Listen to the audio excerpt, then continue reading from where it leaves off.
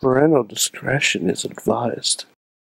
This show is brought to you by Slice on Broadway, supporting Pittsburgh podcasting with the perfect pepperoni pizza, sliceonbroadway.com. And listeners like you, support this show at patreon.com/Wrestling Mayhem Show. Just wait, just wait, just wait, just wait, just wait. Wait for the perfect time then attack. Don't give up what you want, take it back. Wait for the perfect... It is the 537th edition of Talkin' Professional Wrestling in a Mayhem fashion, the Wrestling Mayhem Show. I'm Mike Sorg at Sorgatron on the Twitter here in the Mayhem Studios in luscious Pittsburgh, PA.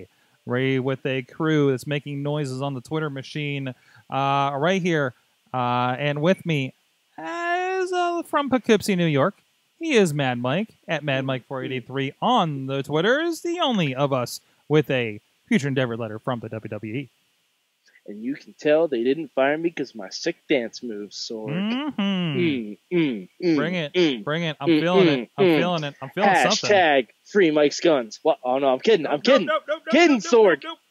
Kidding. Jeez. Got the sleeves. Jeez. Got the sleeves. Also with us, he's joining us from Dallas, Texas. He is the voice of Inspire Pro Wrestling. That comes out of Austin. You can check them out on Smart Video. He is Eamon Payton. He's the short one. She's the short one in the picture, if you're curious. The other guy. And Sorg, who is the picture with? Hold on, I gotta check my note here. Zach Sabre Jr.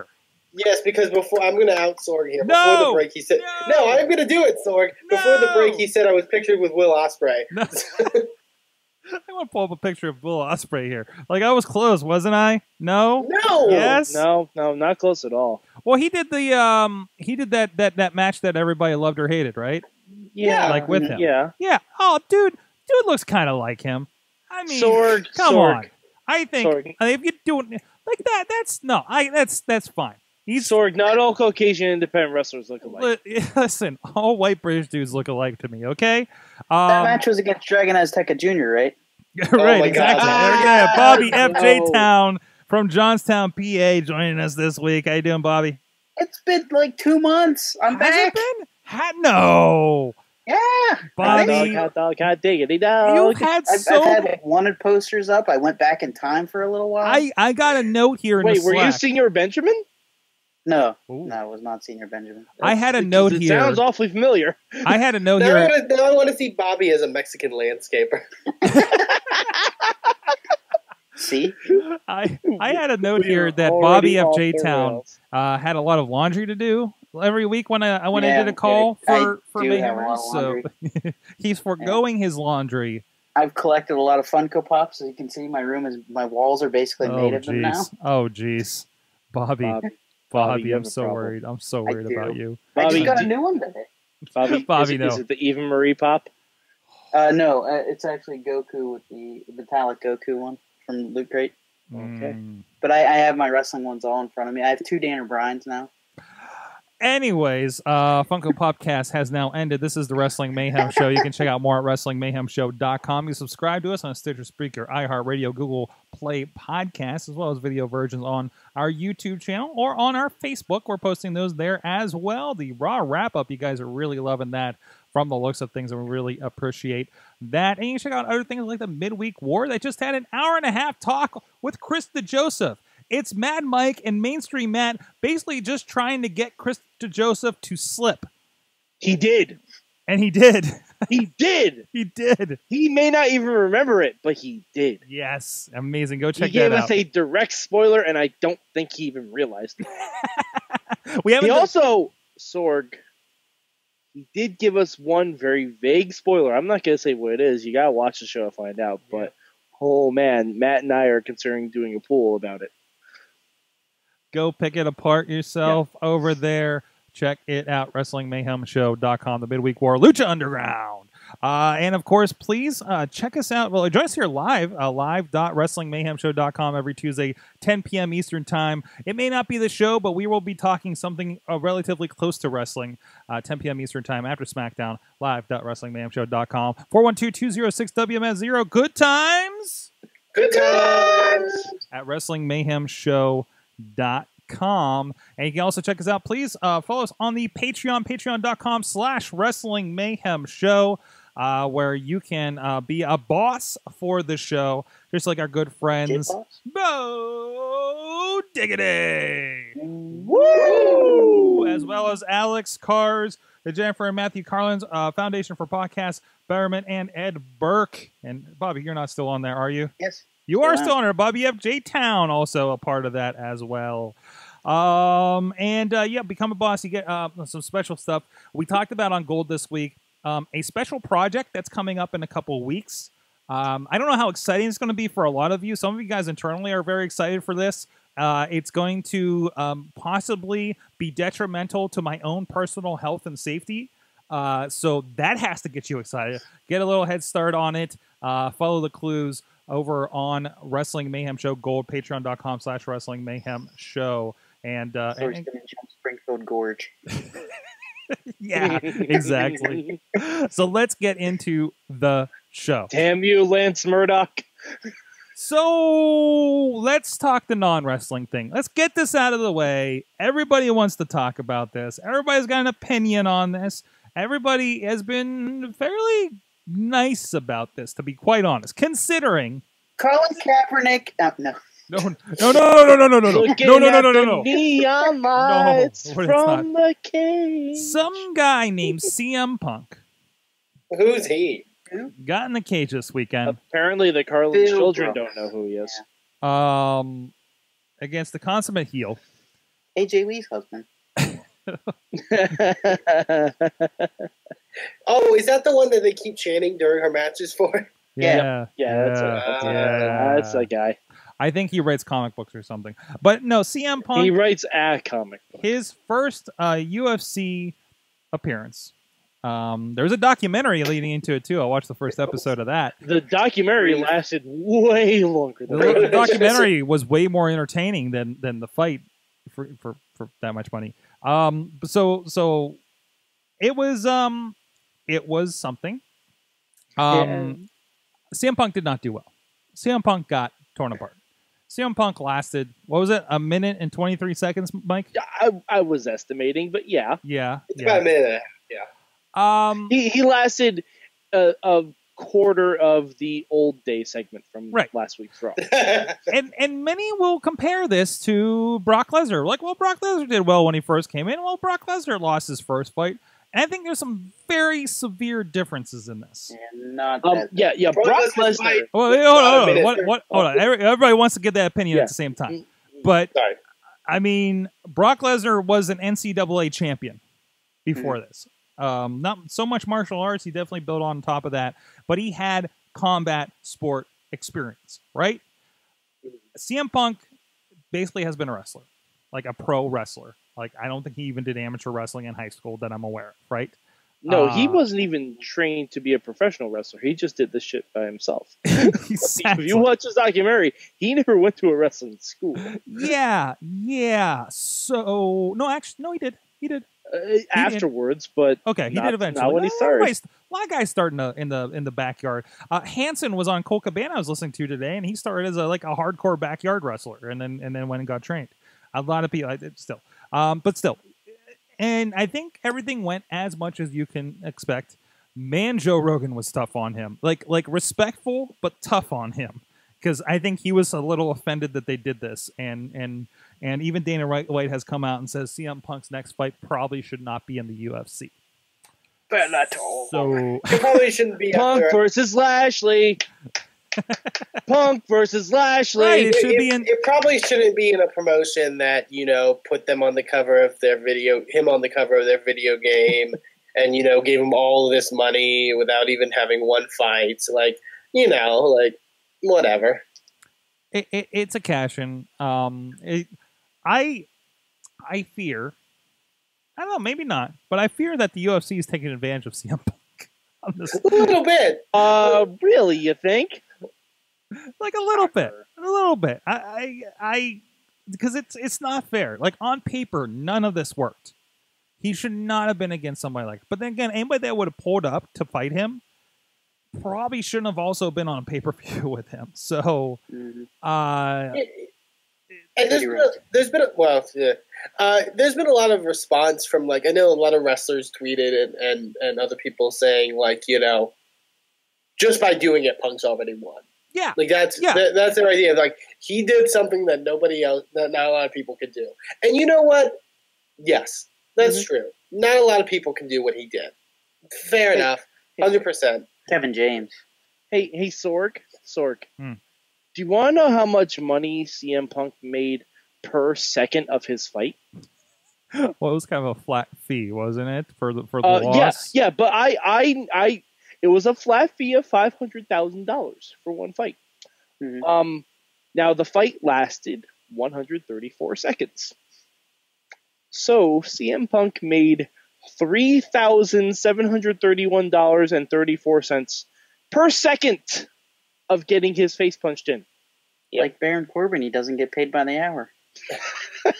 Wow. But no, here's my thing. Like, yes, commendable that he did something and actually, and people were raving about his speech that he gave afterwards, about how it's, you know, the whole classic, it's not about getting knocked down, it's about getting back up. And here's my thing. It sounds like a really good speech for somebody that actually kind of put up an evenly contested fight and lost. Like, if this was an evenly contested fight, hard-fought match, a match that adds very much importance to Punk, and he lost, and he gave that speech afterwards, yeah, that's extremely moving. Did he quote He didn't just get beat in a minute 30. He got dominated in a minute 30. I'm not even sure he landed a strike. Like, if he landed a strike, okay, maybe. Like, and again, commendable for what he did, but, like, was his speech really that inspirational if he just got his ass kicked for a minute 30? Like, it's not. Like, yeah, the reason... Particularly, also from the fact that if you're going to go into the weigh-in and not shake the dude's hand, you better bring something. Yeah. Like, I mean, the reason the speech that Rocky gives at the end of the first Rocky movie is so inspiring is because that match went 15 rounds and he lost.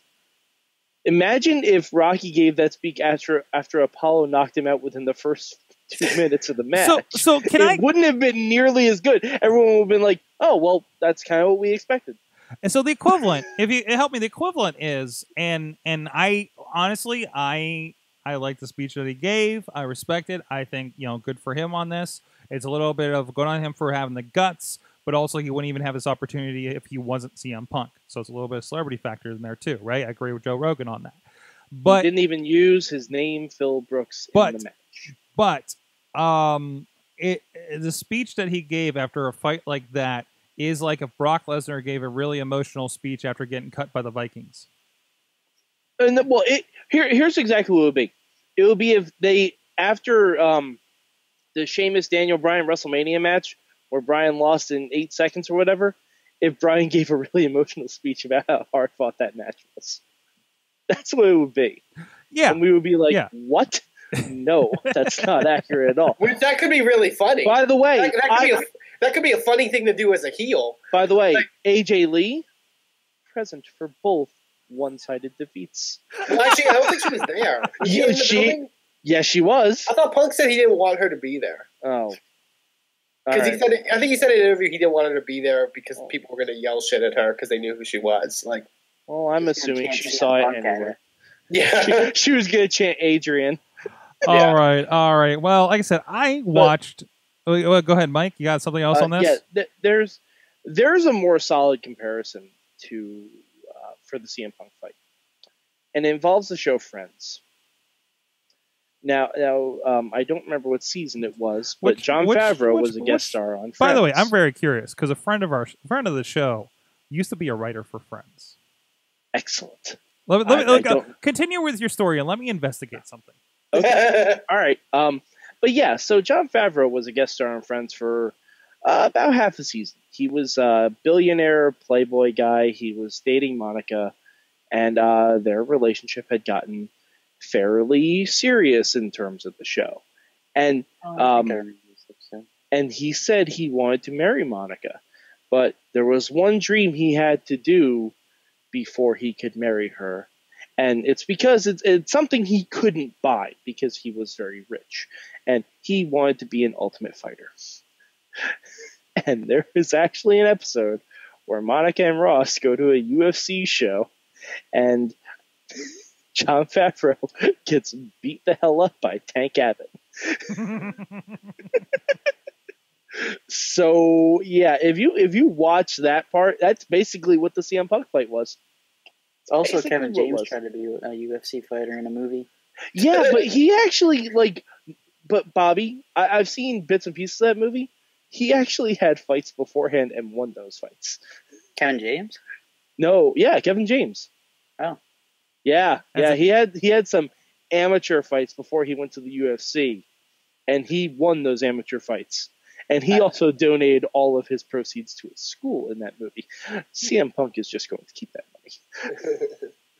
But yeah, but no, I'll definitely take a lot from Punk's speech and the inspiration behind it. You know, always follow your dream with limits. follow your dreams. You can reach your goals. He's living proof. Can we talk? Kevin James fought a gorilla in Paul Blart, by the way. Just want to put that out there into space. Kevin James fought a gorilla in Paul Blart Mall Cop. His MMA record is more successful. No, that was a Zookeeper movie. Yeah, that's right.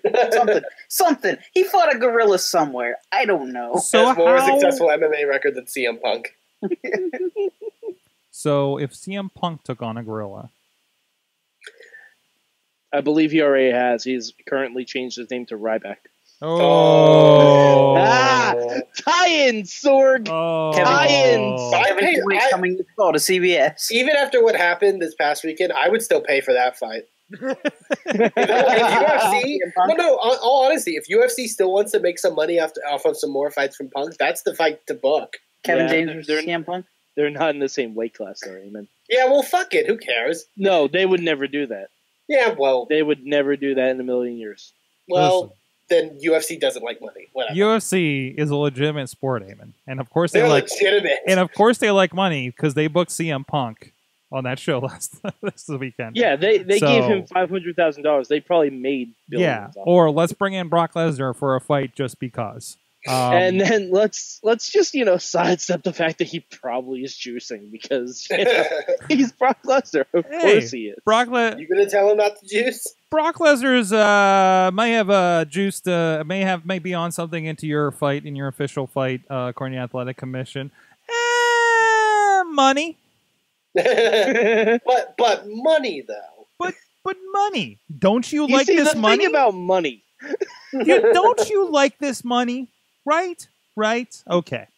Thanks for letting us it's know. not for a title. Why is it there? Why is it there?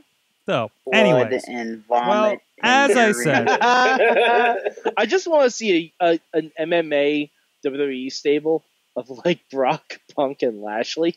I want them to Ken take- Shamrock? that was good. Sure, Ken Shamrock can be like Dan Severn's still wrestling. Dan Severn, Kurt Yeah. Angle. Say this is all a rich tapestry we're I love working this. in. I love this, and they're just the biggest a-holes because they're like, we're the real. We're the real. You get, hey, you know what? You know who's looking for a job? Alberto Del Rio. You can throw him in there He's too. trying to start an MMA company. That'll go well. James Ellsworth for reasons. He had a press conference. Did you say Alberto Del Rio? Alberto Patron had a press conference about leaving WWE. Is he El Patron again? Yeah, because there was a giant banner behind him that says Alberto whatever Patron behind That him. was the advertisement for the liquor he's going to sell in his restaurant. Oh, I guess so.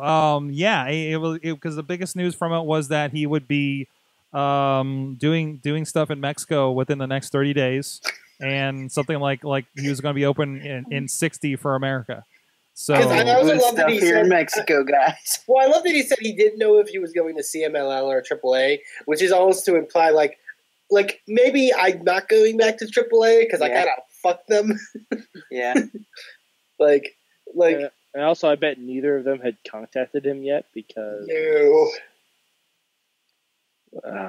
well, anyways, Poor Paige. poor Paige. Oh, I don't even know. Poor Paige. Poor Paige. She's Yeah, tattoo. allegedly she's getting lawyers prepared for something. Like Yep. for something, apparently. I don't know. In Mexico, that's something. She'll do really well in Mexico. She is going to burn down How do you there. say this is my house in Spanish? Girl, Casa. Es mi casa. Es de mi casa. oh boy, I want to find out what a British accent sounds like in Spanish. Anyways, Es mi casa, governor. Governor. That was bad. I love that Paige just turned Cockney in your mind. you know what? I'm just gonna ask Bobby questions for Paige, as Bobby's version of Paige en Espanol. If all Sorg knows, I'm standing next to Paige in that photo. All right, that photo just became the cover art for this episode. Sorg, Alex Carr said in the chat room, you're Anglo-Saxist. Oh. Oh.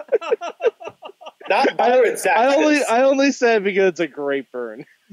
It's a great burn. But no, Byron Saxtus. yeah. But no, what's with this? Like, what's happening? Is this just a big Total Diva story? Oh, maybe. The most intricate worked reality shoot thing ever. Because they said she's quit. But, like, WWE hasn't announced anything that she's quit. That's They'll because still have to show. she probably can't do anything until all of her Total Diva stuff airs. Yeah, they'll still have to show their yeah. Total Diva stuff. Because they already filmed it. It's in the can. Yeah, and Total Divas hasn't even started yet, y'all. Make way for House of Bellas or whatever it is. But imagine, like, at least they have a backup, I guess, then. But, like, Yeah. don't they usually have to film, like the, I don't know what they're called in reality TV, but, like, the interviews they do, like, in front of a camera or whatever? Like, don't they have to do those in post? No, they don't do those in post. They probably No, because if you look at what they look at what they look like, Confessionals is what I'm thinking of. yeah, no, they film them around the same time because their hair looks the same. Oh, okay. Wow, Mike knows how this works. Sorg, I did do a Total Divas wrap-up podcast for 2 years, and we would have done last season if Jen Carlin got her shit together. But yeah, like, this just seems so, like, what is happening with Paige? Like, this makes me kind of sad, but also, like, I really don't care because I haven't cared about her wrestling in a little while. But, like, Not her Yeah. fault, to be fair. Not her fault, to be fair. well, I think partially her fault. I don't think she's been really exciting in the ring. Like, even the stuff she's been given. Like, our joke has been, like, any Paige match, all I remember is that she says, "This is my house," like 5 times. Like, that's all, you know. It's not amazing, but also I don't want her to be going through, like it feels like a mental breakdown almost, because it's like, there's this, and there was that stuff that was happening where after that one pay-per-view where it's like she was calling the cops on someone, and like I don't know what's going on. Yeah, it's not amazing. It's not even a Wow. Wow. Well, we'll go. As I mentioned, I watched the entire UFC pay-per-view, and then I watched one that actually I liked in WWE Backlash. We'll talk about that in just a moment. But in the meantime, you want to support some independent professional wrestling. There's a great opportunity over at indiewrestling.us. Hey, posted is Aggression this week. Aggression 2016. I told you I'd get that done eventually. Great match with Sanjay Dutt taking on Shane Andrews, the current heavyweight champion. And I believe RWA has fixed their website. I was kind of confused when they floated back to 2012. Some weird error there. But they're going, and also a lot of friends of the show, Marshall Gambino, Jason Gorey, Generation Dead with G Raver, and Jimmy the Flying Hippie is a part of this as well. Our Super Hentai, a part of this, Bobby Shields, rocking some sweet Zubas. Check it out. It's an awesome show. RWA Aggression 2016, as well as other releases like Very European, the travels of Claudio Castagnoli, which is also available on DVD and digital download over Smart Mark Video, DVD over at highspots.com. Look up all the International Wrestling Cartel releases on either of those sites. Renegade Wrestling Alliance is over at smartmarkvideo.com. If you subscribe to the newsletter, which also includes updates about the Wrestling Mayhem show over at indiewrestling.us or at wrestlingmayhemshow.com. You'll get a free IWC show, including some guy named AJ Styles that just won the championship, and a few other great names as well for free. So you can check out some digital downloads from 2009. That show is, holy cow, fantastic show from way back then. And it's actually the 100th show for IWC, International Wrestling Cartel. Some great stuff coming up in the area. Riz's Around the Indies column to get updated on what you missed around the Indies in the weekend before, as well as the Indie Mayhem show, and so much more. We got a lot of great stuff coming up for that. Actually, I'll do a side plug here. We actually have scheduled, we're going to try to stream them live. Check the times and everything over on the Wrestling Mayhem Show Facebook page for the events. Walking Weapon Josh Alexander will be joining us this Thursday at 8 p.m. And then next Monday, we're going to be recording a interview with Matt Light, comedian Matt Light. You may have seen the Stone Cold stunner done at the Pittsburgh Improv video going around, which I believe he did that on the venue promoter, I think. And he's also going to be opening for Rob Van Dam on his comedy tour that's going to be coming through town. And which, hell, I got handed a flyer for it with Vicious Outcast Wrestling on the flyer, like all the way out in Easton, PA at Chikara. So go check that out. Check out times for that. Join us live for those. Hit us with any questions on the Facebook groups or on the Twitter at Mayhem Show. And some really cool stuff coming. IndieWrestling.us. So, Backlash happened. And I gotta say, I know we talked about like kind of questionable going into this show. I thought the show delivered. I thought not all of us saw SmackDown yet tonight, but I think SmackDown has found its footing and its identity. I know, Mike, you said when we were asking about what you learned from Backlash the other day, you said all the boring people lost, and you're right. Still true. And I think I think there is definitely a shift happening there, and we saw that continue tonight on the show. I think I'm not going to say SmackDown's better than Raw as a whole because there's less. That's awesome. There's also less. Now here, okay. Well, they may pass them in the ratings soon. Really? Apparently, the ratings for this week's Raw are bad. Well, it's up against football. With the NFL, but even still, like some like if you look at the like graph or whatever of like the ratings, they're going down. Can't wait till Tuesday Night Football. Yeah. Hey, don't shut your mouth because it's very well. Yeah, it's gonna happen. That's the one that's going to be on Twitter. With Color Rush uniforms. but everyone's just stealing Naomi's gimmick.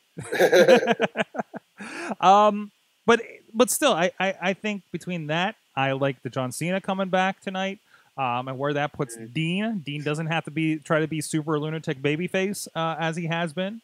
He has something to play off of there. Our ladies and our tag teams are established, and holy crap!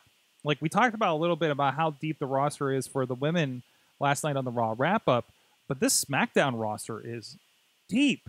Like in both of those groups, and we still don't even have Eva back yet. No, we have 6 very viable ladies working here. We have Baron Corbin doing stuff. We have the Miz doing Miz things. See, the thing about SmackDown is SmackDown has some of the most interesting characters in WWE. They also have some of the most boring characters in WWE. So it's kind of a weird balance because like Miz doing some of the best stuff of his career. Heath Slater is amazing. Jordan and Gable, probably one of the most exciting teams in WWE. Becky Lynch is being awesome, as she always is. But then you have, like, for those of you who didn't watch SmackDown, Bray Wyatt and Randy Orton had a segment. Yeah, they did. They sure did. And they sure talked. Mm-hmm. And, like... It drags down the show. It drags down the show for the entire show.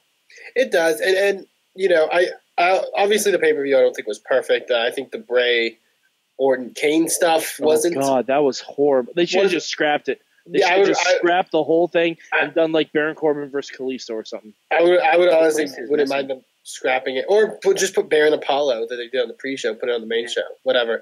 But other than that, that pay-per-view was much better than expected. It was much better than it had any right to be. There was a good, and I think there's a good reason for that. I've been watching the puppet. I've been watching the puppet videos lately. Oh, yeah. And there was a good point on that. Was it's the Sorry, you don't have a good relationship with puppets. I'm starting anew, and I've developed a new relationship with this puppet on You Facebook. you heard it here first. Puppet will be back on the Wrestling Mayhem. You know what? I would interview that puppet. Like I seriously want to do an interview with the puppet. Drunk puppet. So. I found my dragon puppet. Oh God, Bobby, stop. We can recreate this right now. What the hell? What is that? It's a dragon. What? His name's Carl. Oh my God. I like Backlash a lot. Ladies and gentlemen, the third Lucha Dragon. I have no arms. But Sorg, you were saying There was a point that the puppet made. Okay, that Bobby, you broke sword. one of the like basically that they gave time. Like I was just going past 10 o'clock, and the show even ended pretty much 20 minutes earlier than expected. But still, there was a lot of time in the ladies' match. There was a lot of time in the main event. There was a lot of time for us to get to know the new Usos, which I'm completely okay with.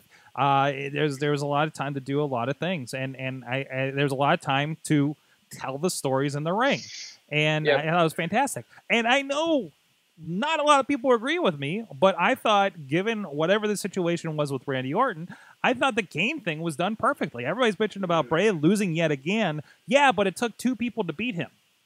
yeah, but Sorg, it doesn't matter. But also, why are we giving wins to Kane? Yeah, I think it would have been. No, I disagree with that. So, and I'm not trying to be contrarian, but like, wouldn't it be more important for Bray to attack and injure Randy Orton and then beat Kane? Because doesn't that build Bray up to the match with Randy? They should have just left it at him attacking Randy Orton, and that was it. Or have him beat Kane. Why is Kane beating him? Yeah. Why is Kane beating him? That doesn't make I mean, even if you want interference or whatever. Here's if you want to be armchair booking on this. It's you had Randy obviously got hurt. There was a problem. He got hurt. You advertised even on the pre-show. They were still advertising this match is completely going to happen, right? You have what happened there. I think the crowd obviously there was some we want Randy chants even when Kane was out there. Randy comes out and delivers an RKO. You wrap that up, give the crowd what they want. The people that you shouldn't sacrifice Bray that way. Hey, you do it after the match. Hurt though. Do it after the match. What was the point of him getting hurt? What? Like, do it after the match. Well, I think he was legitimately hurt and couldn't perform. Yeah, no, he got hurt on a house show. Yeah, they would. No, I mean, what was the point of him getting hurt backstage with Bray Wyatt? Why take him out of the match to only have him come back and do a wrestling move in the ring? Because Randy Orton was advertised to be there. He was advertised to be there, and depending on the injury, he could have pulled off that move. It's enough to do that. Then that's fine. It's like when Austin was injured and he was able to still stunner people. Exactly. # card subject to change. But and I'm sorry, like, even if fine, have Randy Orton come out afterwards and have Bray beat him up. If the whole point is you advertise Randy Orton, so Randy Orton has to be on the show, that doesn't mean you have to sacrifice Bray in the process. Mm-hmm. There's much other options you could have done. I am fine with them doing Bray against Kane, but Bray had to win. Mm-hmm. There was no reason why Kane should have won. Because they're going to do Orton Bray next month, clearly. And guess what? Bray's going to lose. Yeah. Again. Like, there is no reason. Like, I keep insisting they're spelling his name wrong. It's WHY. Because no one cares about Bray Wyatt. I do. Because I like Bray Wyatt. I like Bray Wyatt too. Whoa. No, Bray looked great against Kane. I like him as a friend. Yeah, but I don't like him as a character. But like when he started in NXT, he had so much promise. Right. Then they brought him to the main roster. He had so much promise. Right. He's been bad guy fodder, and the problem is, like, he would have been okay. How many times did Papa Shango win? Okay, in the But this is no. Thor, this is not Papa Shango. Also, the feud is Orton Bray. The feud is Orton Bray. Kane and Bray was just a side thing that they had to do in order to, build some time before doing Orton Bray when Orton was healthy. Why have him get beat before the big blow off? Kane doesn't need to be protected. Kane's been there 20 years. He doesn't need a pay-per-view win. I understand, Sorg. I understand that a monster needs to be built up to be beat by the babyface, and I understand that concept. But why have him be beat in a sub thing that's not as important as the main feud? I don't think the win is as important here.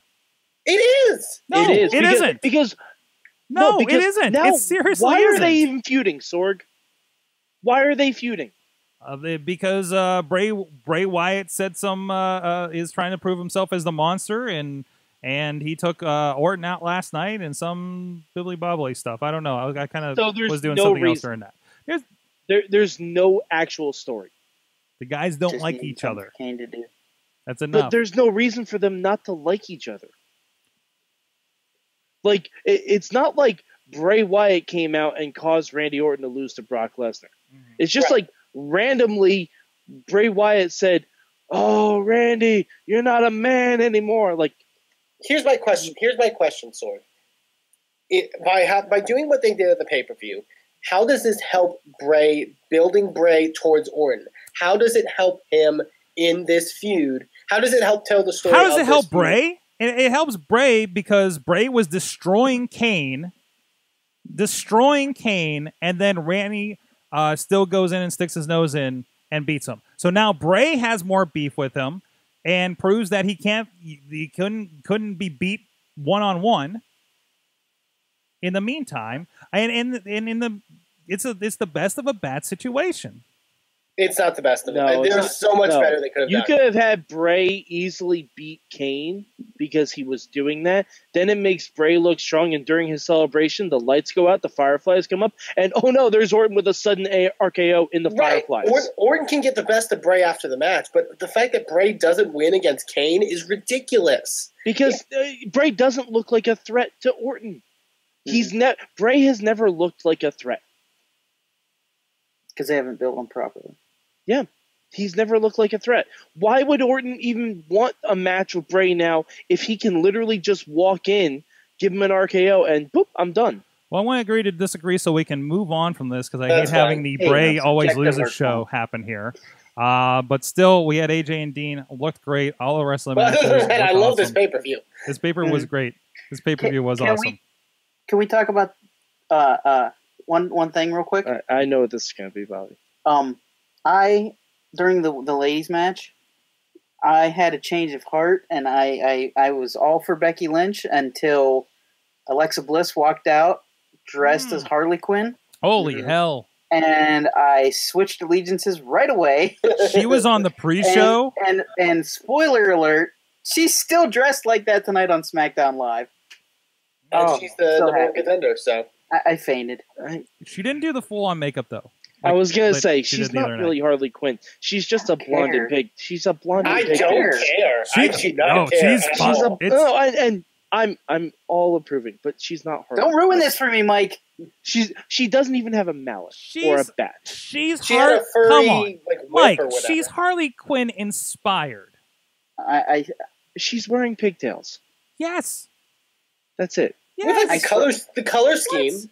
Her color scheme hasn't changed. I spoke to Billie Kay. And she said that we have an open fictional relationship. and that, I can approach Alexa Bliss and get rejected like everybody else. Oh, Bobby. Hashtag resting bliss face. She's already not only dressed as Freddy from Friday the 13th. Freddy. Yeah. But she's made her associates also dressed like that for no reason. Yeah. We should. Somebody said on the other forum that they should. Actually, I said this. They should dress them up in these 1966 Batman henchman costumes. I'd be okay with that. I'd be entirely okay with that. They should bring that back with her. Either that or have Apollo Crews be Deadshot. Wouldn't it be great? Wouldn't it be great if they did bring Blake and Murphy up? They got back together and everything, and they're basically just lackeys for Alexa Bliss. That's what they're not, but like not like they were the, but yeah, but she was still, but they were still the tag team champions, right? But these ones, it's like a reverse Enzo Cass and no, you know what it is? It's a mixed gender Dalton Castle situation. That's what you want, Sorg. Yes, they could dress them absolutely. up as hyenas. Yeah, Alexa can just call them her boys. They can make a chair for her. Oh my! Oh, this is such a good idea. This would be a great idea. Because I mean, I love that she is like literally the tiniest girl out there, and she has like like two guys. Like she needs a little extra muscle. You know what I mean? I know she doesn't, but she could use it. You know what I mean? She is Polly Pocket. I mean, let's be honest. She absolutely is Polly Pocket with an attitude. Yes, with an attitude. Sword, she is Showtime, Polly Pocket with an attitude. She is sassy Polly Pocket. She is Polly Pocket meets Monster High. Oh, Bobby! Oh man! Bravo! Wow! Or Bratz dolls. Oh no! Let's just stop at the Monster High. So the SmackDown promos tonight were awesome. Yes. Oh boy. Yeah, and other than that, excited about Jack Swagger being on SmackDown. Let's do something. Wait, what? Yeah, Jack Swagger's on SmackDown. We went from 5 minutes of like, oh, Jack Swagger's contract's coming up. Like they didn't say when. I thought they said 2 weeks. Was there a trade, or did he lose to Jinder Mahal in a loser leaves Raw match? Apparently. Oh my God, that should be Jinder's gimmick. Apparently his contract ran up, which means Raw only signs people to 2-month contracts. That's another thing. Like last night, Jinder Mahal come out and he was saying like, "Oh, I found peace and through yoga and all this Indian stuff," and everybody's like, "We hate anything that's different."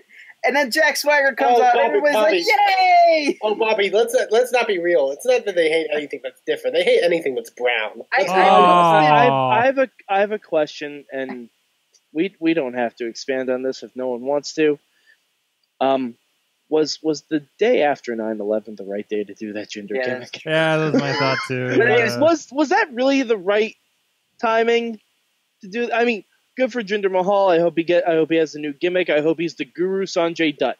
I hope that's where he's going with this. That'd be great. Or just the gimmick he jacked from Inspire Pro Wrestling. Wink, wink, nudge, nudge. Oh, I'm going to say that right now. I know you're watching. Okay, Eamon, expound on that because no, they know, but we don't. Anyways, okay. Anyways, I posted. If anybody is a fan of Futurama, I posted The Foreigner. Saying like, my customs are different than you. Look at my crazy passport. When Bender was in the robot fighting thing, Ultimate Robot Fighting, which he won $500,000 for losing. Yeah, but we were talking about this on Wrap Up a little bit. I think it's enough to expound here. I like this idea, and Mike, I think you did too, of like this whole like contract expiring negotiation kind of crossover thing being kind of a competitive thing that kind of keeps us alive, right? Yes. Yeah. I want them to treat it like actual sport. Mm-hmm. Like, I truly feel that Miz should not defend that title until his contract gets renegotiated. And he can say, if you do not renegotiate my contract to get the terms that I want, I'm going to Raw. And I'm bringing the belt with me. Mm-hmm. So wait a minute. That would be amazing. Does this mean that Jack Swagger moved to main event instead of Superstars now? No, Bobby. If Kurt Hawkins can have a talking segment on SmackDown, Jack Swagger can be. Yeah, Jack Swagger's. I was going to say hi to Tyler Breeze and Fandango. Also, yeah, that's the other thing. Not to go back to the Bray Wyatt stuff. Kane beats Bray Wyatt at the pay-per-view. What's he doing now? He's wrestling on main event against Fandango. Like, hey, they got to finish their feud. Yeah, they got to finish that on SmackDown. They got to finish that. Pardon the pun. Hot feud. Okay, fire. Yeah, fire, Yeah. fire bad. Okay. On that note, hey, I want to give a shout out to our good friends, Slice on Broadway. Also hot. I'm sorry. I'm so Also, sorry. also I'm so Hot and sorry. fresh. Hot Also, and fresh. Kane. you know you can also eat pizza cold.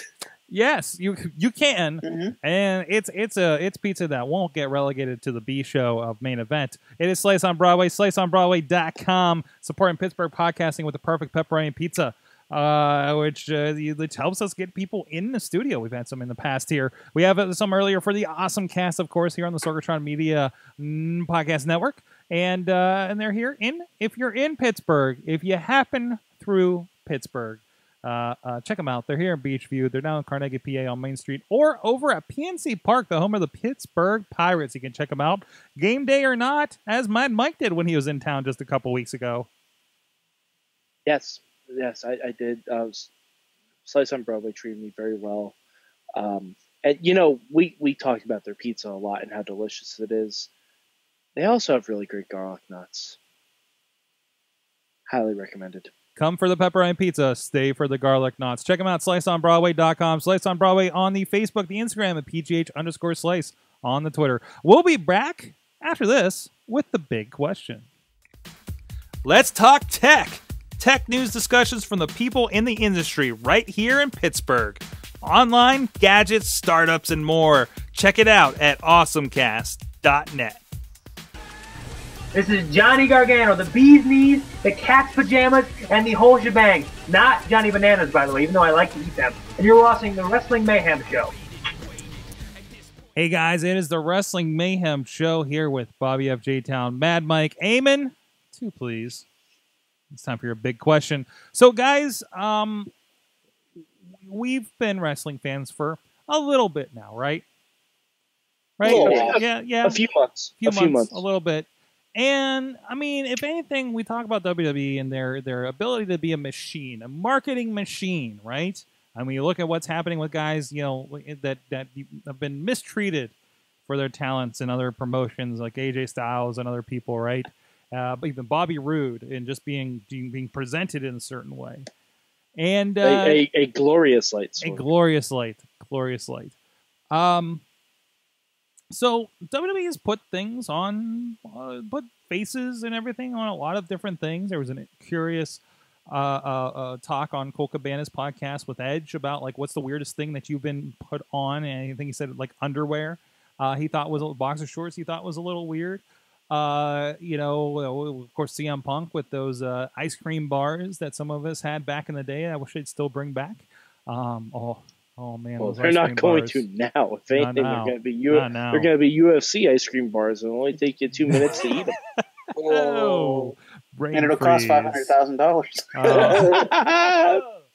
But so there's been a lot of things. I saw an article about John Cena's getting put on dog toys, apparently. So not cat toys. What is the weirdest product that you have tried or purchased in your fandom? Oh, Bobby's got one. I'm looking at it right now. In your fandom, what is looking around. the thing that you got your hands on, or maybe the thing you wanted? But if you have it, the thing that you got, that was the I got that because the WWE was on it in some fashion, or it could be WCW if it's that, like something wrestling related. Hulk Hogan or something was on it, right? Was the weirdest thing that you got into, Bobby? After that response, I have to check out what yours is. Okay. For the visual audience, I am moving my camera to show you. Here we go. The item. Here we go. We're moving. I have. We're moving over here. Whoa! It is a Stone Cold Steve Austin cookie jar. Wow. The most redneck thing I own. Wow. And here's all my pops as well. But yeah, the Stone Cold Steve Austin cookie jar, definitely the weirdest WWE thing I own. Now, is it WWE produced? I think it is. I think it was licensed by WWE and produced by them. Sure it was. I bought it at Ollie's. Good stuff, cheap. Which I call the indoor flea market. Fantastic. Basically what it is. Eamon, do you have one? The closest I can think of, I can't think of anything that I've bought that was like really weird when it comes to wrestling related. I don't think I have it now, but I think for the longest time I had a like I think it's kind of weird people when you have like cardboard, like life-size cardboard cutouts of people. I had one of Eddie Guerrero because my mom was working for a company that was sponsoring a WWE live event, and she brought it home for me and it's like your like actual size, whatever. Like, I mean, I guess that's kind of weird.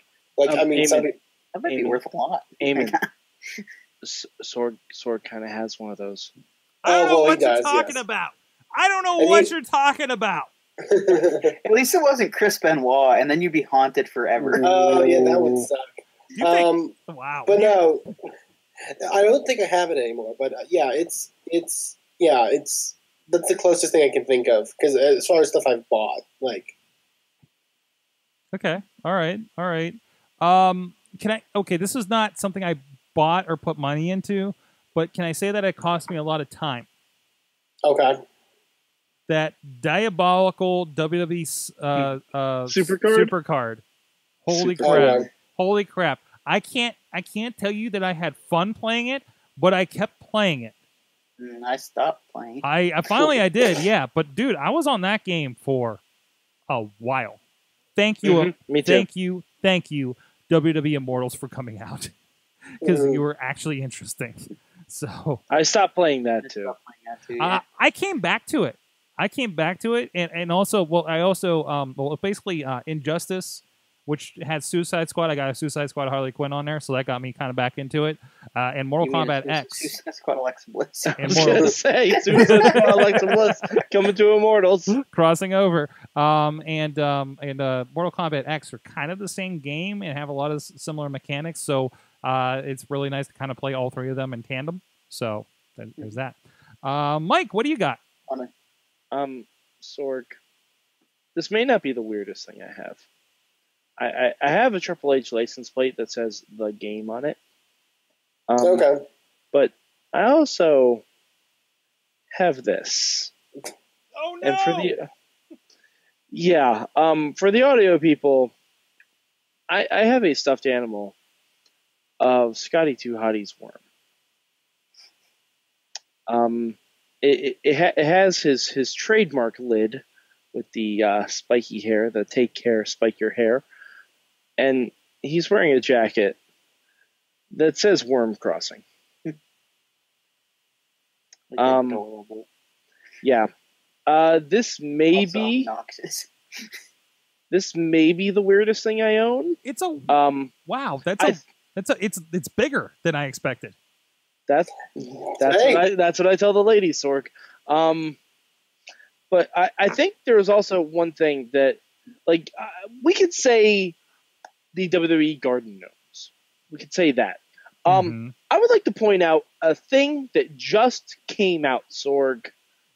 Just came out, hot off the presses. You can buy it at your local Toys R Us. WWE zombie figures. They've had those before, remember too. those figures you had to piece together? Those were They still have those. They still make those, the Create a Superstar ones. The WWE zombie ones are worse. They're not good action figures. They're just not good action figures at all. Like, I get Mattel wants to expand their brand. To do that, I have an idea. Barbie WWE dolls. Make the entire women's division as Barbie dolls. Yeah. And you could even have Alexa Bliss as one of the pint-sized ones. I mean, even She-Ra was basically Barbie-ish He-Man toys, right? Mm-hmm. I mean, they're doing that with the there's a new line of toys called DC Superhero Girls, right? And they're all about Barbie size. You could do that with WWE women's wrestlers. Yeah, I saw a commercial. And they would sell like hotcakes. I saw a commercial of that, and I'm just like, wow, that's really cool that they're doing that, right? As a comic book fan, and especially, I mean, I made a comment on Twitter when Becky won. Like, there was a shot to a little girl on the shoulders, right? And watching her reaction when she realized that Becky won, right? Like, the little girls are into this stuff, especially with the women's division, or even yeah. And you know what sucks, Sorg? You know what really sucks? If you're a little girl and you want women's wrestling action figures, one per box. Mm-hmm. One per box. They are the chase figures. They are incredibly hard to find, and yet we still get 18,000 Randy Ortons. Yeah. No one buys. Yeah. The only female wrestling action figure that I've seen not fly off shelves is Renee Young. Oh, yeah, Because, but also it looks horrible. Yeah, it looks bad, and I'm sorry, I love Renee Young. Why would anyone want a Renee Young action figure? Did they make her look like the backstage monster in WWE 2K16? No, that would be the Renee Young zombie action figure. Yeah. That'll happen eventually. Oh, what? Who hates Renee Young so much that she looks so horrible in the video games, in the toys? How are you consistently getting such an adorable person so wrong in I plastic? think it's just a matter of circumstance, because some of the toys they've recently been produced are not good face wise. Mhm. Like the new Sasha Banks one looks awful. Chad Gable looks like Dalton Castle. He does. Yeah. It's really bad. Can I note one that I want? Like, it's kind of a weird one that I would want to A get. CM Punk shot glass, because I think they sold that. Oh, really? I just find that great. That's really funny. I find that hilarious. One that they're actually selling in WWE shop, both for the fact that it is kind of weird, but also for the practical reasons for it. The Kevin Owens replica shorts. They're expensive. I've considered buying those at least 8. Because I'm the type of guy who, if I don't have to, I will always wear gym shorts. They're $34. I've considered buying them at least 20 times. That's really expensive, but I think there's a weird kind of aspect of I don't know. Are they like Tap Out brand, perhaps? No, I don't. They're just like Kevin Owens replica shorts. Yeah. They just say Kevin Owens prize fire on. $34. All right. Side note from that. Speaking of Kevin Owens and They're shorts, being comfortable, did you guys see? And I saw that Ring of Honor even shared this photo. This photo of Kevin Owens with his Universal Championship and Adam Cole with his Ring of Honor Championship. That was amazing. Just sitting in 2 twin beds in a hotel somewhere. Just hanging out with their belts. How cool! That's one of the moments where it's like, how cool of a world do we live in wrestling wise? Mm-hmm. Or that's happening. Well, I mean, if you think about it, the main champions in WWE right now are Kevin Owens, AJ Styles, and Shinsuke Nakamura. Yeah. Let's tell that to someone from 2010 and see what they think about shit's that. Weird, guys. Oh, they'll never work in WWE. Yeah. No, they'll never work. They won't get over. They won't put butts in the seats. $34 for shorts, guys. and the previous champions of those 3 titles Mike mentioned were John Moxley, Prince Devitt, and Samoa Joe. Oh, and Tyler Black. Yeah. Yeah. Jesus. What are we living in?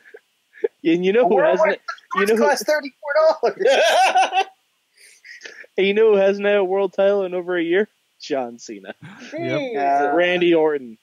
Kane. None of those guys have. Yep. It's a wonderful world right now. Wonderful world. Well, it's about to get a whole lot better this week. We got the Cruiserweight Classic, the finale, the live finale, 2 hours. Excited. They're going to fill out with I think a pretty cool tag match that I heard of, and of course the semifinals and the final. So 3 matches of the tournament will be there live. Man, is the CWC not the greatest gift to wrestling fans that WWE has ever produced? It's coming to Raw on Monday. Yes, it is. Yes, it is. Also, seeing season finale, and it's actually the final episode you'll see for a while of a program happening. Yeah. You know, or with that concept. We have seasonal stuff now on WWE. Geez, I know, Bobby, I don't know how deep you've been in the CWC, because I know I've been listening to these guys. What's that? Watched every episode so far.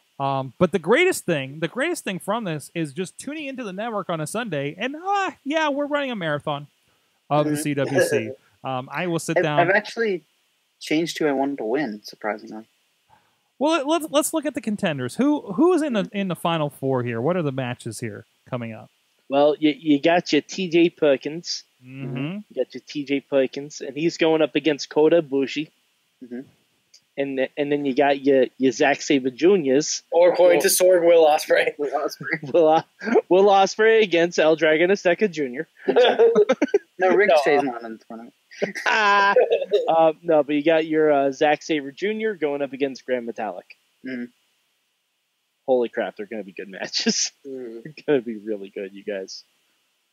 I wanted Will Ospreay to win. But I think I switched my allegiance to TJ Perkins after what he posted on Instagram about like nobody said I could make it in this business, but I did. Nobody said I could beat, or nobody said I could do such and such and such. And then he's like, nobody said I could beat Kota Ibushi, but I will. You know, I was like, wow, that's really cool. I want you to win. That's great.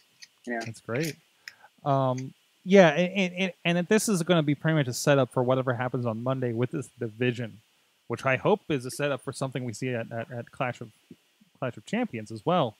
So I don't think it is. I think it's too soon to have a turnaround on that. You think? I mean, there won't be just a feature match or something on there, you think? No, they'll probably have a feature match on there, but I don't think we're going to get a Cruiserweight title. Oh, no.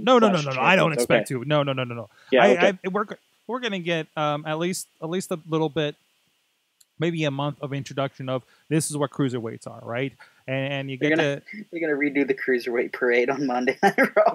Oh no, that's one thing I don't want to see. I don't want to see like the big like here's the list of everyone in here. We're all gonna have a 2-minute promo at the same time. I don't want to see that. I don't want to see that at all. That's not gonna be good.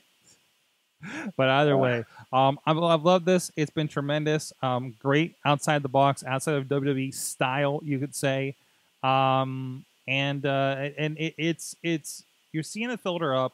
Like I said, it was one of Triple H's babies, and be able to showcase this stuff that we've been seeing for how long, that we talk about on the Mayhem show every year.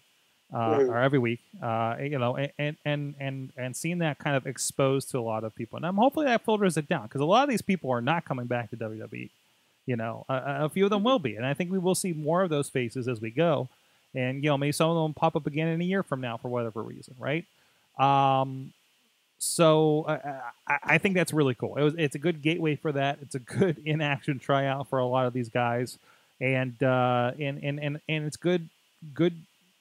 It's more opportunities, you know. What was the big thing 15 years ago? You know, with WCW going away, there's less places for people to work, and now WWE is giving a lot more opportunity for a lot more people to work there with as many brands as they have going on.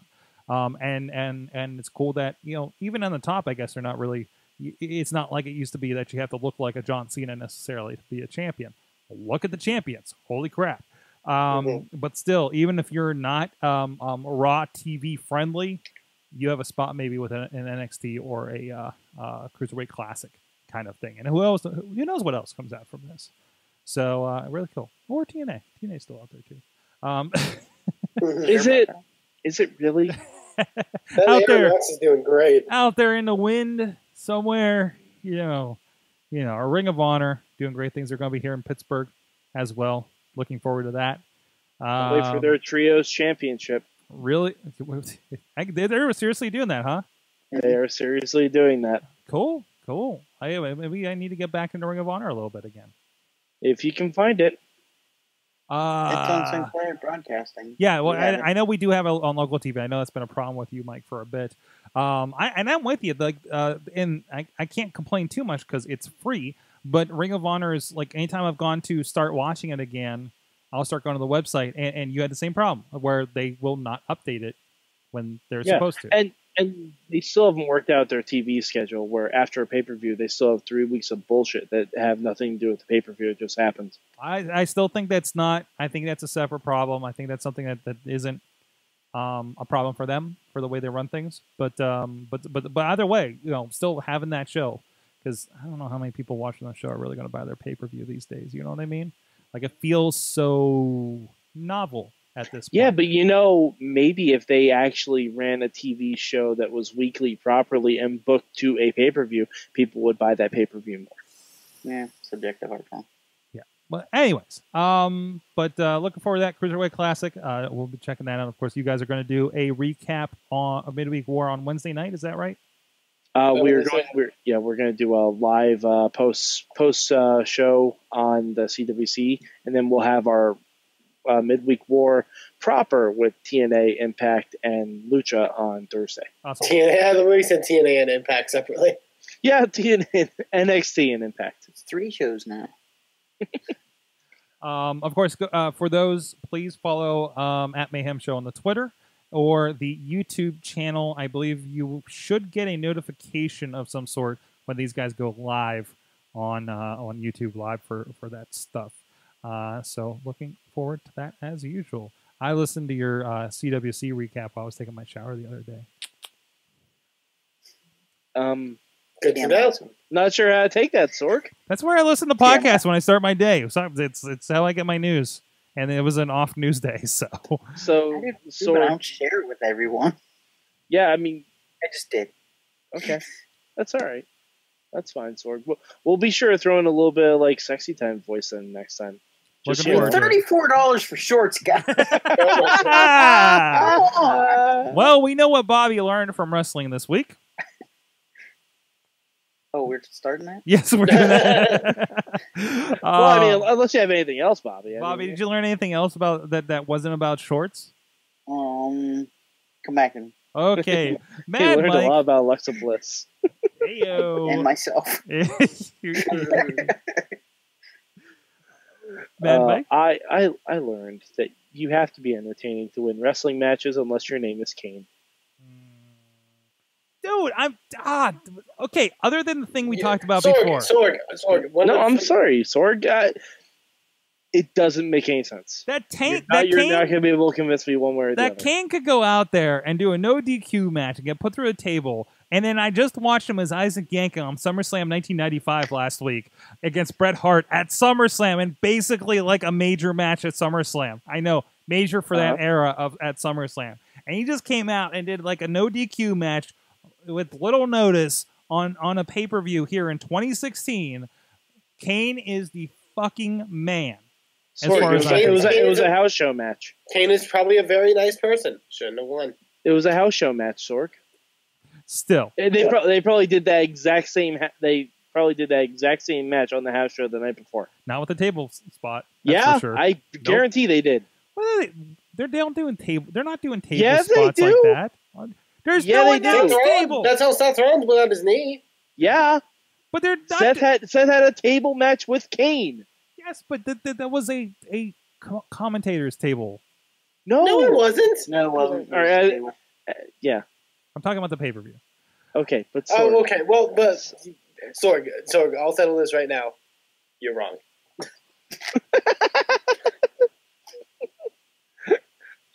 Moving on.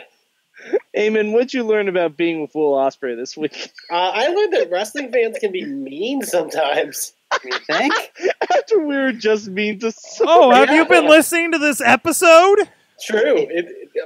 It's not wrong. No, wrestling fans can be mean sometimes. I've never felt so like terrified of like a group of like a couple hundred people like all surrounding me chanting "Who are you?"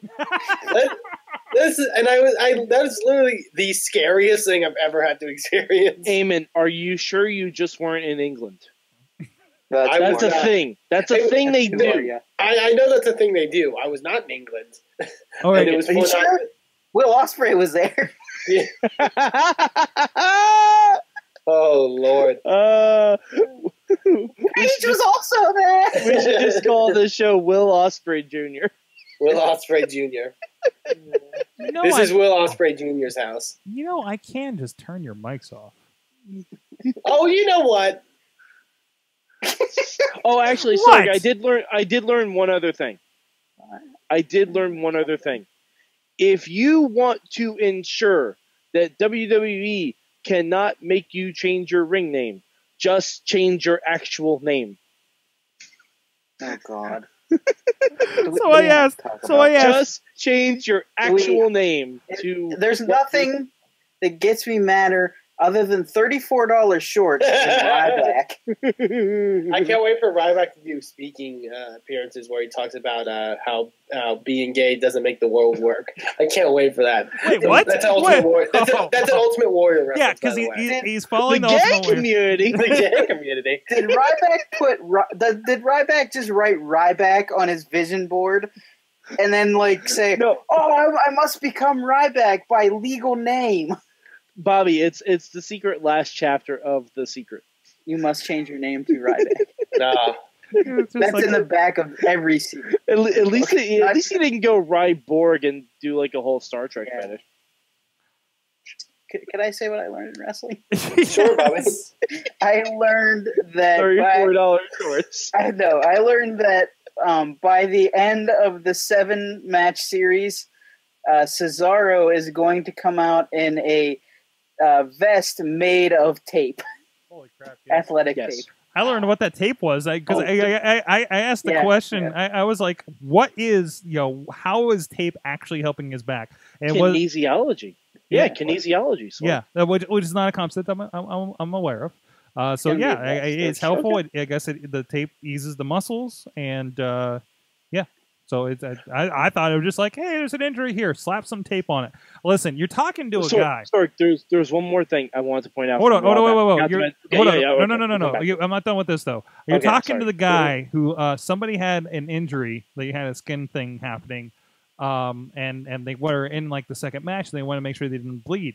So they're like, "Can you tape me?" I'm like, "I don't have tape." So what I ended up doing is wrapping this guy's shoulders, both his shoulders, in kind of a vest pattern with basically duct or gaffer tape, and he went and had a match. And I want to point out that the tape held up throughout the match, and the guy was getting thrown around pretty much. Bobby, do you know what I'm talking about? Yes, it looked awesome. Bobby, what the fuck did you think when that guy came out in basically duct tape wrapped around his shoulders? What did that look like? I didn't know what it was until you said it was tape. And I'm like, that was tape? That was awesome. I was worried because it was wrapped around, and he's a very muscular little guy. And I was like, I don't want to strangle parts of your body with this thing, and make it too tight. A baby's vest. But it worked. It did look like a weird baby's vest, right? Yes. Which wouldn't surprise me, knowing this person. Yes, exactly. I don't know why we're not disclosing who this person is, it's but fine. It's fine. That's weird. It was Will Ospreay. We didn't. It was Zack Sabre Jr. It was Finn Balor. Eamon, are we going to talk about your scary experience over on the Indie Mayhem show this week? We can, sure. I can't wait. I Oh, cannot God. wait No. so I can get you back for this Wait, show. Eamon. What's happening? You want me to make that scarier? No, stop it, Bobby. No, not the Who one. are you? Who are you? It's a puppet. Oh, Sorg. yeah. I learned that Kevin Owens is the best person in professional wrestling. And that's why. Do you want to know why? Do you want to know why? Because they can sell shorts for $35 for them. No, $34 sword. 34, but 35 with tax. It's not that crazy. 35 with tax. Let's be honest. Expensive. But in his match with Roman Reigns last night, Kevin Owens punched Roman Reigns in the chest and pulled his hand back because of the vest and shook his hand like it hurt. Nice. I think my favorite was when the crowd was chanting "Roman sucks" and he's got him in the headlock or whatever. He's like, "Yeah, they're right. You do suck." He said, "What was it?" He said, "You're not a good guy. You're not a bad guy." And they didn't finish it. So I know. Oh my God, guys, they're actually listening. Mm-hmm. They Yes. didn't put Roman in the main title picture. I didn't think they were going to. I thought they totally would. Really? Eamon, Survivor Series is still going to be a thing. Nobody I know he'll be back eventually, but nobody saw the Rusev come back a mile away.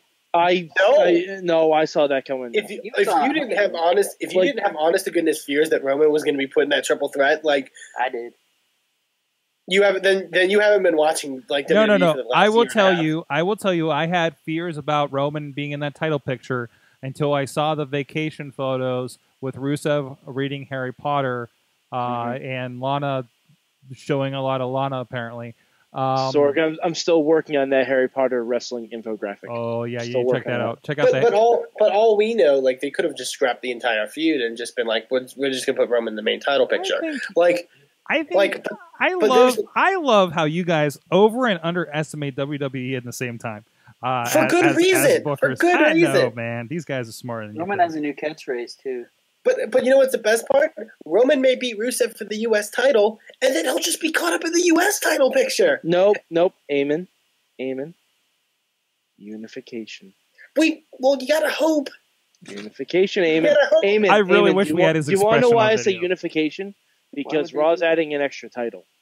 Well, you gotta leave me alone. Leave me alone. Let me dream. Okay. So then it would be Amen, the US just Universal champ. yes, the United Universal title. And if we chant, headache. All right. Some of you guys out on social media also answer the question of what you learned from wrestling this week in the longest "What You Learned" segment ever in the Wrestling Mayhem Show history. That's not true. Alex Cars over on the Facebook says, "All praise Heath Slater. # Slater's gonna slate." Oh yes, the best thing ever, guys. He has a shirt, Sorg. He does. He has kids. And I love that Shane. I love that Shane McMahon realized that he has a new shirt, like in the ring tonight. Joseph learned that even jobbers can get a brief spot in the main event on TV. Andrew, I'd vote for Rhino if I could. I've seriously considered. Emailing Rhino and saying, "What can I do to help you?" Like, I'm not even in your state, but man, what can I do to help you win? Because I want to see this happen. But anyways, he already does have the support of Pittsburgh. Sorry. Yes, he does, and he'll be here. Kurt Angle's in his ad, and he will be here at Hardcore Homecoming. His final appearance. The current WWE Tag Team Champion on SmackDown will be here taking on Sami Callihan. I believe it's October 15th at the Court Time Sports Center, co-promoted with IWC. So there you go. Did you hear who else is going to be on that card? It's stacked. It's stacked. There's a lot of people on that card. It's crazy. Bob Holly, Ethan Is Carter Will III. Ospreay on that card? No, Will Ospreay, Ospreay. Jessica Havoc. I think Candice LeRae was added. Wait, did you say Jessica Havoc? Sorg, you can't even pronounce basic English words correctly. If they're a wrestler's name, you can't pronounce them correctly. Listen, Eamon. I have been podcasting for 10 years. I have been podcasting since you've been in the fucking womb. I can say words however I fucking want to be. Oh, you know the old WCW pay-per-view, Halloween Havoc?